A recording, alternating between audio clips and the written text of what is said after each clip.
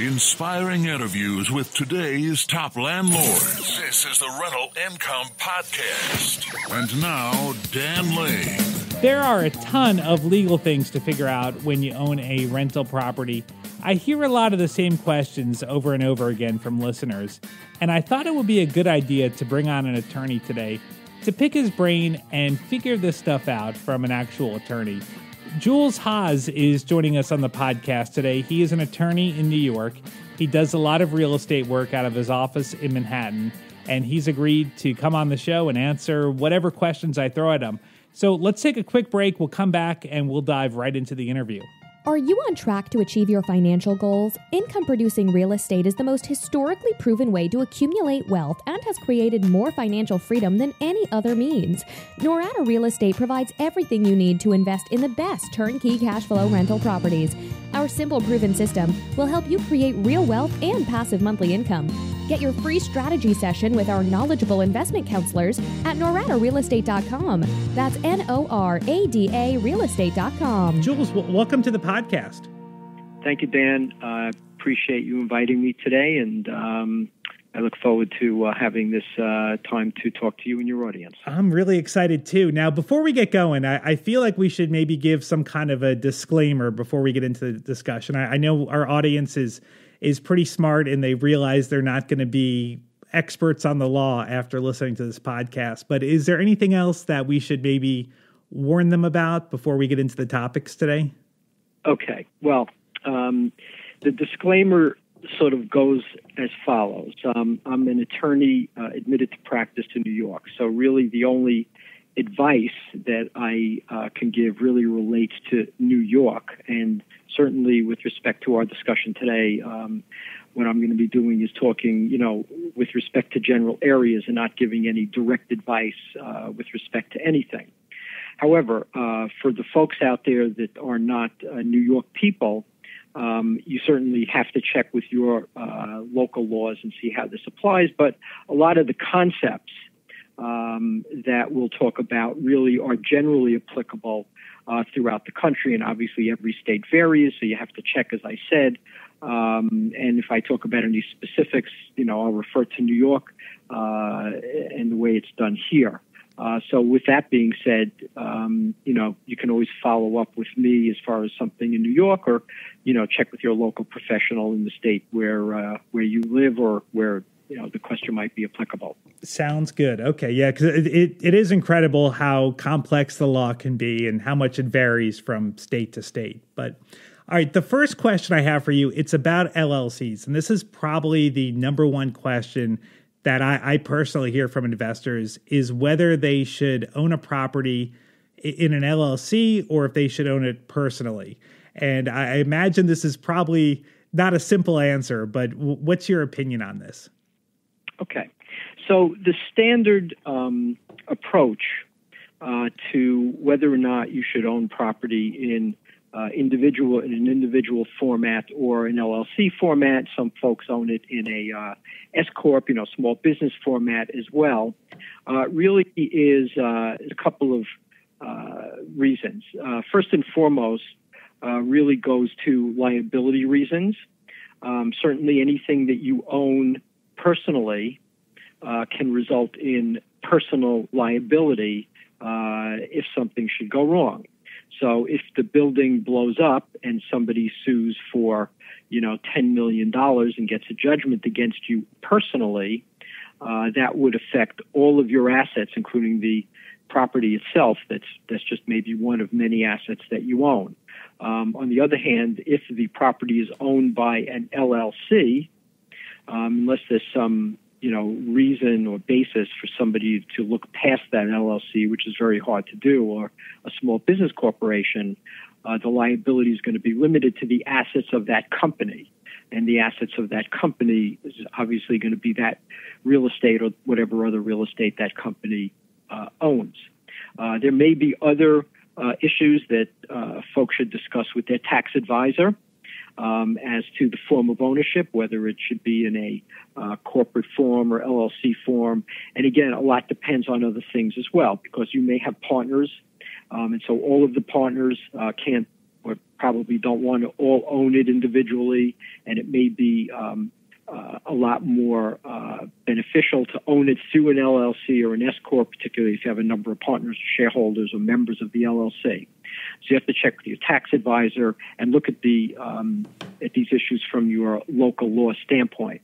As far as the liability issue goes, it's always important, and regardless of what your motivation is for putting it in an LLC form or a corporate form, you should always have a lot of insurance. Insurance is relatively inexpensive compared to the liability that you may incur. And as everybody knows nowadays, people, trip on your sidewalk and they sue you for $10 million because they claim that, that life has been ruined. Mm-hmm. So, you should always have sufficient insurance. You should have a good insurance person sit down and make sure that it's covered. There's umbrella insurance out there for folks as well. It's relatively inexpensive. So, you really have to think in those terms as well. Now, I know I'm probably not going to be able to get an answer out of you, but how much insurance should somebody have? Like, is there maybe a ballpark or maybe a formula that someone should use? Well, again, it's going to be dependent on each situation, and you have to speak with your insurance person. Okay. So, you may have a property, let's put it this way. If you have a property that's worth $100,000, you're probably not going to get $10 million worth of insurance. You probably couldn't get it. Right. Okay. So depending on the value of the property that you have and the level of insurance that you feel that you may need, that's going to dictate how much insurance you get. And obviously within that context, the cost of the insurance premium that you're going to have to pay. Okay. Now, let's say... And there's levels of, there's different insurance. There's replacement insurance for the structure, and then there's the liability insurance that covers, the bricks falling on somebody's head and them getting injured. Right. Okay. And the replacement cost is going to be dictated by what the replacement would be for that property. Okay. Now, we have a lot of listeners that maybe live in one state, but they invest in another state. So if say, for example, someone lives in New York, but maybe they buy properties in Ohio, would you advise them to get an LLC in New York or in Ohio where the property is? Well, that is a tough question to answer directly because, again, it depends on everyone's situation. Certainly, if you have property in Ohio, it may be perfectly okay to form your LLC in Ohio and have that LLC own that property. Again, you should check with your tax advisor to see how all that's going to be reported. You could probably own it in your LLC in New York as well. But if you're going to have multiple properties, you may want to have separate LLCs for each one. Okay. Yeah, that's another question that comes up a lot. So is that generally the safest way to do it, to have one property to have an LLC for each property? Well, when you have, your liability on each property is going to be limited by the value of what's in the LLC. Right. So you're never going to, you shouldn't have to worry about being responsible for more than that one property in that one LLC if there's ever an occasion where your liability exceeds your insurance. Yeah. One thing that a lot of listeners struggle with is the LLC fees. That they vary a lot state to state. So someone that lives in California, their annual fee is $800. So it's like, for them, I feel bad for them because it almost makes it cost prohibitive. Like where you maybe don't want to have an LLC for each property, because if you're not making a lot of money off each property, like that can really suck up your profit. So I guess it's something that people need to look into, talk to your local attorney, and figure out what level of risk you're comfortable with. That's correct, and your tax advisor too. Yeah. Although, when you think about it, $800 is a good investment because you're investing in the protection. That's true. So that's true. again, it's all a cost benefit and a business decision, right? As to what you're doing. Now let's go back to that tenant tripping and falling and suing you for $10 million. If that happened, if a tenant fell at one of my properties and sued me, I think my initial reaction would be to turn that over to my insurance company. Is that the right move, or should I also get my own attorney? Well, the right move is, as you said, turn it over to your insurance company in the first place, because that's why you have insurance. And then your insurance company is going to have to make an assessment as to whether or not it's covered under the policy. And of course, you always hope that it is, because, you don't want to have to, worry about, an adverse result. You want to have the insurance backing you up. Right. And the insurance company, of course, is going to have a lawyer through the insurance company defending that case. Now, that doesn't preclude you from having your own attorney representing you as well and working with the insurance company. So that's a personal decision, but then again, you're coming out of your pocket to pay your own attorney, as well as having the lawyer for the insurance company defend whatever the problem may be. But you should always do that, because if you don't contact the insurance company right away, and it turns out that you see that, oh my God, I really should have called the insurance company, and they don't know about this right away, and let's say you wait a year or 6 months or a year or whatever, they may say, well, we're going to decline coverage because your policy requires that you report it to us, and it went so long now that we can't cover it. Right. So you should always report it and make sure that they're going to cover it to protect yourself.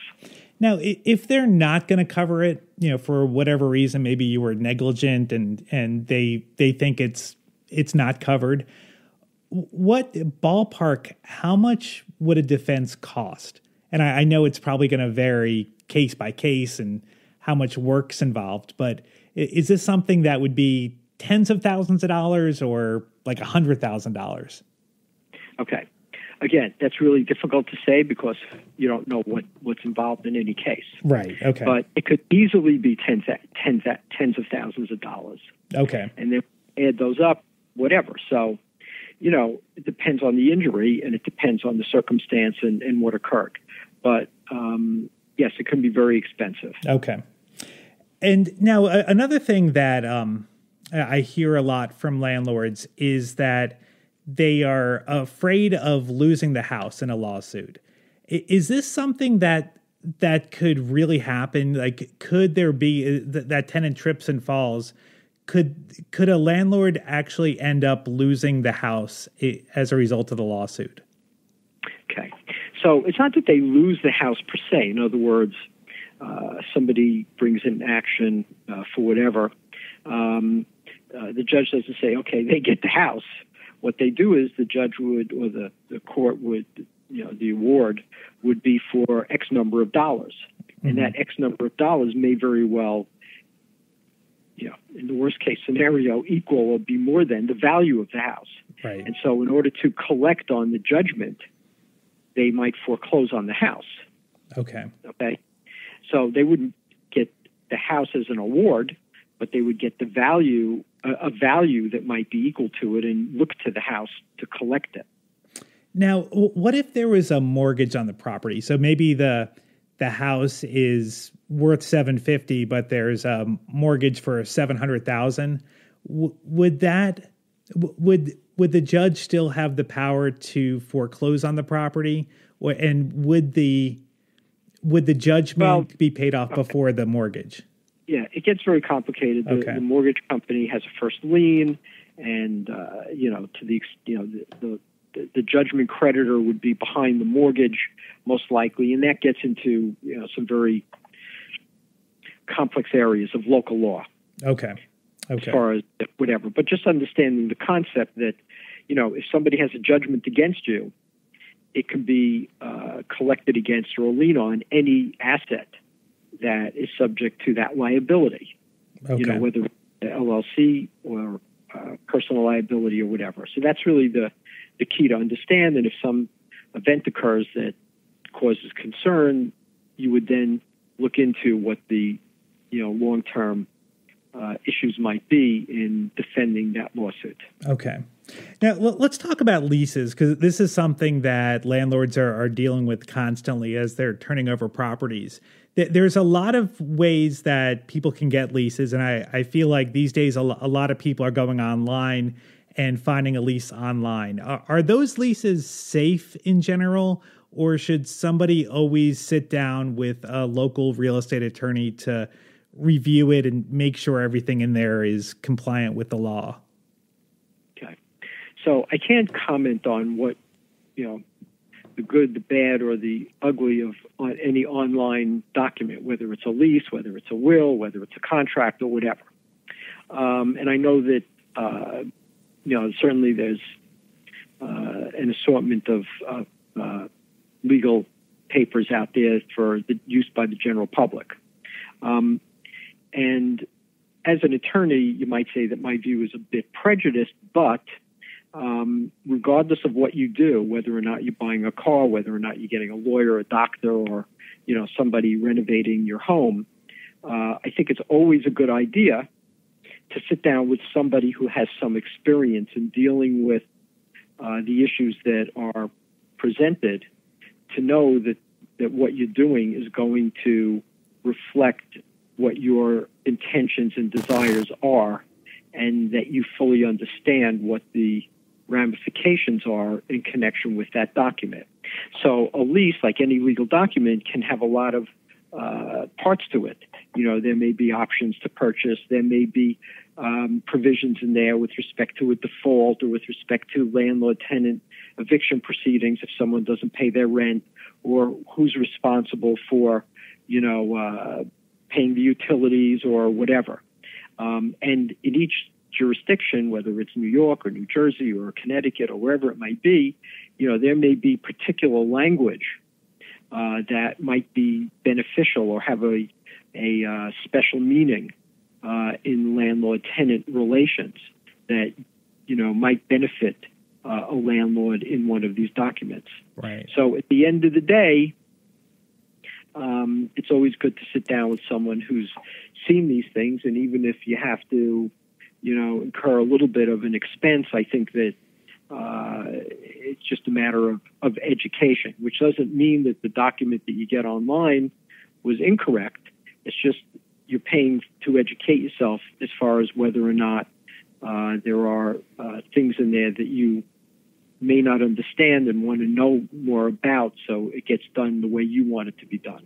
I think that's really good advice. I mean, I really think that somebody should, it's a good idea to sit down with an attorney and to do it probably every year or two, because there's always changes to the law and things are always being updated. So your lease might be good today, but it might be really outdated in 5 years. Right. So, correct. yeah. Exactly. So, if I was going to lease something in another jurisdiction, I would probably not know anything more or less than anyone else, because I would know nothing about the landlord-tenant or lease laws in Nevada. Right. So I probably want someone to educate me about that. So, I knew what I was doing. Maybe 5 or 6 or 10 leases down the road, if I've done it enough, then fine. I might feel good. Okay, I don't need somebody to tell me what to do. Right. Now, let's talk about what happens when someone dies. So when you own a property, and let's say you live in New York, but maybe we'll go back to that property in Ohio again. Well, what happens when you die? Say if you don't have a will and you die, what's the process? Is that very complicated, the whole probate process? Okay. So this is a very complex area that folks really need to focus on. And I could probably spend 6 hours alone just discussing this, because I do a lot of estate work, whether it's estate planning and probate and estate administration here in New York. And, New York is a very real estate, particularly New York City and the surrounding areas, a very real estate intense place. Mm-hmm. And the first thing that a person really needs to understand is when you own something, whether you own it in the jurisdiction where you live or you own it outside the jurisdiction where you live, is how do you own it? So do you own it in your name alone? Do you own it jointly with somebody else as joint tenants? Do you own it in the form of an LLC? Or do you own it in what we call tenants in common, where you each have an equal interest? Because the manner in which you own it is going to determine how that property passes on your death. So let me give you this quick example. All right, if you own something jointly, all right, and again, I can speak specifically for New York and probably generally for the country. If you own something jointly as a joint tenant with the right of survivorship, and one of those owners dies, the property is going to automatically go to the joint owner. Now, if you write a will is usually going to only operate on assets that you own individually in your own name. So you might write a will and say, well, I give everything that I own to so-and-so. But if you own property jointly with a different person, that will is not going to control, and the joint ownership is going to take precedence over what the will says. So the property is going to go to that joint owner. People don't always recognize this because they don't really always remember how they own property, and they think that if they write a will, it doesn't matter, but it does matter. Right. So the first thing you need to understand, and the first thing you need to take an inventory of, is what do you own and how do you own it? Once you know that, then you can start making decisions about how you want to plan, your estate and what the results would be if you pass away. So if you own it in your own name and you have a will and say, give property X to, my cousin or my wife or whoever it is, then the will in your state is going to control the property in your state. Now, and I know I'm giving like tons of information here and I'm speaking fast because I know the time is somewhat limited, but just to give you another little example here to follow up on your question. Let's say you're a New York resident, really a domiciliary, which means New York is your home, and you write a will and you say, okay, I leave all of my assets to my son, my daughter, whoever, right? You own a house here in New York and you own something out in Ohio. The will is going to be able to pass the New York property directly to your beneficiary. But the property that's in Ohio, the will that's probated here in New York cannot pass that property without that will being filed and reprobated in a way in Ohio, because every state controls its own real property. So what you end up with when you have a person dying with property in their own name in multiple jurisdictions is a concept called ancillary probate. So you would have to take the New York will and basically bring what we call an ancillary probate proceeding, which means it's ancillary to the main probate proceeding. File that proceeding in Ohio with an Ohio attorney, and then the Ohio court would then issue the authority to the executor, the same executor, to transfer the Ohio property, because the New York court cannot give authority to someone to transfer real property outside of New York. Now, the difference is that if you own something in an LLC, you don't have to do that because you own a membership interest. So you're not transferring the real property. All you're doing is transferring the membership interest, which is not real property, it's personal property. So you can transfer the membership interest and then become a member of that LLC, depending on the rules and regulations of the limited liability company and the membership certificate. So you wouldn't necessarily have to go through the ancillary probate process. So I know that's a mouthful of stuff, but get it out there. I think that's really good, and I think the big takeaway for me from listening to all that is it probably makes a lot of sense to sit down with an attorney to plan this stuff out before you die to make it a lot easier for your heirs, right? That's 150% correct. Yeah. Because if you plan it out, at least you're going to have the ability to get it done the way you want. Right. If you don't plan it out, not only might not it happen the way you want, but your your heirs or your beneficiaries or whoever it is you're trying to benefit are going to be left with a big mess. Right. And believe me, I see this in the stuff that I deal with all the time. People just, don't pay attention, and, then we've got all kinds of issues that we got to deal with. Yeah. All right. Well, one final question I have for you. We've gone a little bit over here, but I do have one more question that I think people will be interested in. Is how does someone go about finding a good real estate attorney? Now, obviously, if they're in New York, they need to call you. But for someone that's in another part of the country, what are some resources that or some ways that somebody could find an attorney like you? Okay, well, finding a real estate attorney is pretty much like finding any other type of professional that you want to, hire. Mm-hmm. So obviously personal recommendations are always good. Who did you use, to your friends, relatives, neighbors, whatever.